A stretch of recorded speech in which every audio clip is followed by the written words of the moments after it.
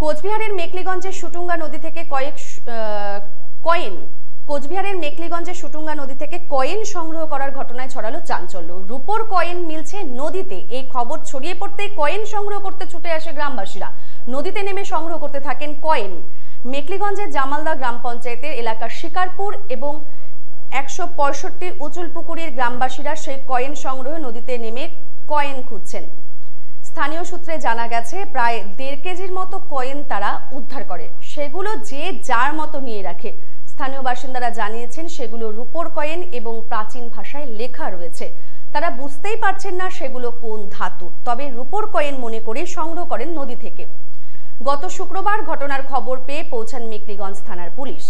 OC Raju সোনার সহ অন্যান্য পুলিশ কর্মীরা ঘটনাস্থলে পৌঁছে বাসিন্দাদের জমায়েত সরিয়ে দেন।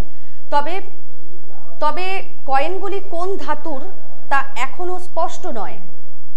কবে, কার, কোন সময়ের তা এখনো স্পষ্ট জানা যায়নি।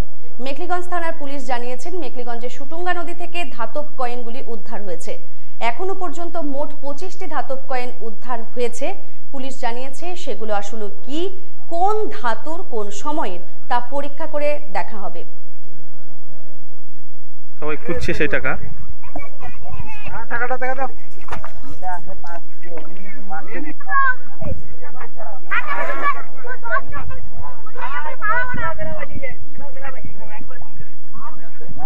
এখানে বাচ্চা থেকে শুরু করে বয়স্করা সবাই নেমেছে নদীতে।